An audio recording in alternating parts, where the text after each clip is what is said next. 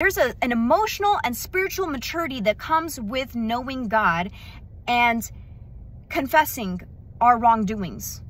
Look, I don't understand how we can have the Holy Spirit. Listen, unless it's pride. The only thing is pride.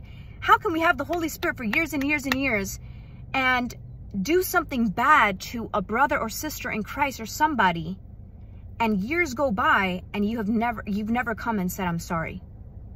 Listen, the Holy Spirit, when he says something to me, look, I could say something like, you know, you just did. If I get smacky with somebody, the Holy Spirit will gently be like, Jackie, daughter, you shouldn't have done that. You shouldn't have said that. That's not right. That's not loving. I would be like, God, you're so right. The conviction. Godly sorrow leads us to repentance, not condemnation. Godly sorrow.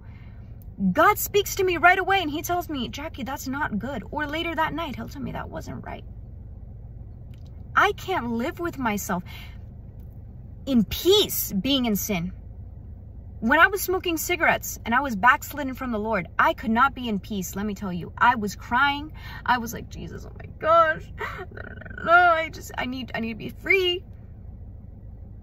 When Lance and I were struggling in our relationship before we got married, which is why we got married, when we were struggling to keep the purity, you know, I would get home and start crying and begging on my knees, God, help us. Tell us what to do. Do you want us to get married? Give me confirmation. Give me peace if that's what you want. So there is power and there is humility and there is maturity in confessing and coming and saying, I'm sorry to a brother and sister in Christ.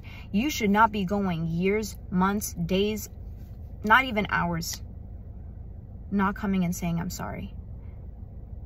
You have to get to a point where you self-reflect and point the finger at you, like Michael Jackson. I'm looking at the man in the mirror. I'm asking him to change his ways. And no message could have been any clearer. If you want to make the world a better place, take a look at yourself and make the change. Yeah, that's what we got to do. We got to make the change. We got to look in the mirror. We got to look in the Bible and see. It shows us where our heart is getting it wrong.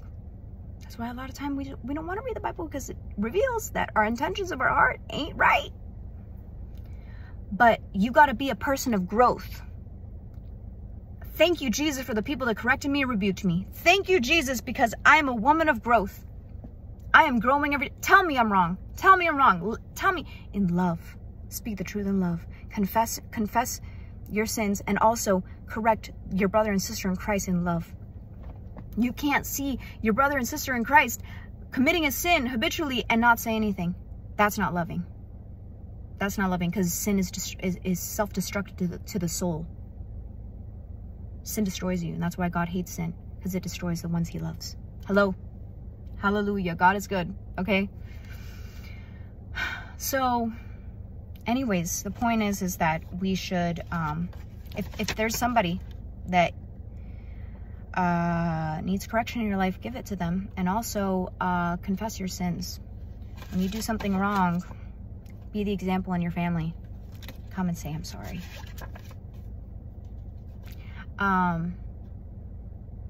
There's power there. There's power. So hopefully this helps y'all. Leave a comment in the description below. Comment below and let me know what videos would help. Insight or whatever, testimonies. Have I dealt with some kind of sin? You guys know I'm super open, so let me know. Love y'all.